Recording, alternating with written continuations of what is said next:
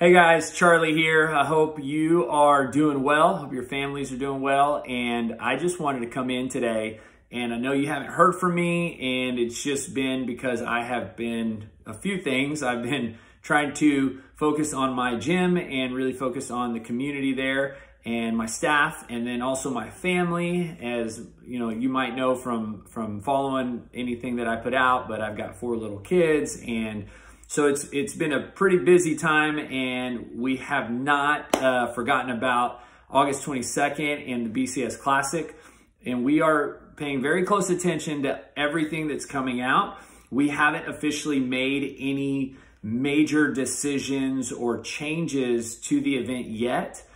We feel like we're still far enough out to kind of see how things play out over these next few weeks and see what this is going to look like really going into May and June. And we will definitely, as we make decisions or as we hear updates that we believe will affect the event, we will be communicating that.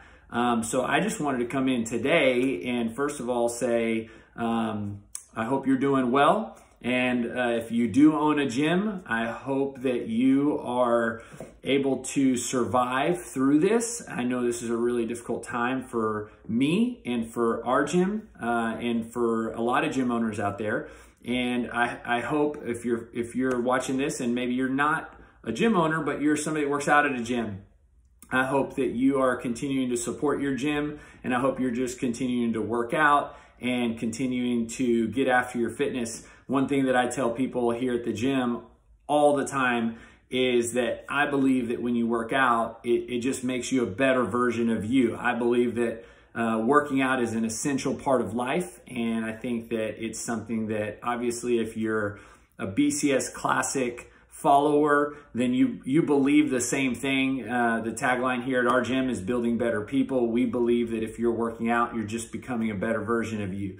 So my encouragement for you is to keep working out. Don't let this be a period of time that you are taking time off your workouts. It's better to make it a time that you're still making a workout a day a priority.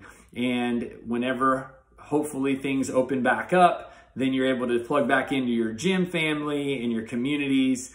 And we definitely are excited to do that here personally at College Station CrossFit. So like I said before, there's no major updates on the BCS Classic. We know several of you have already registered, and we are excited to see you in August, and that's currently the plan, but we will see as we get updates if there's anything that will prevent that from happening. So guys, have a great day, stay safe, and keep working out.